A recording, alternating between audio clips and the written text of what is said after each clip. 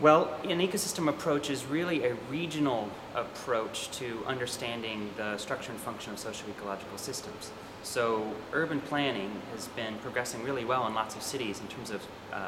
sort of aspects like greening up buildings and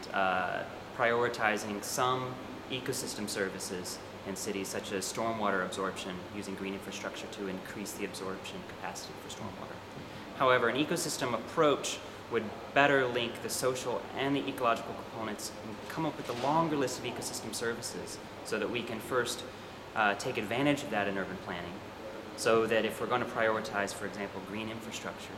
we can prioritize it from both habitat for biodiversity, access for people for recreation, food production, and stormwater absorption, and a longer list of other kinds of services. So this ecosystem approach has the potential to transform urban sustainability planning in a much more inclusive, a much more holistic manner. And that's the kind of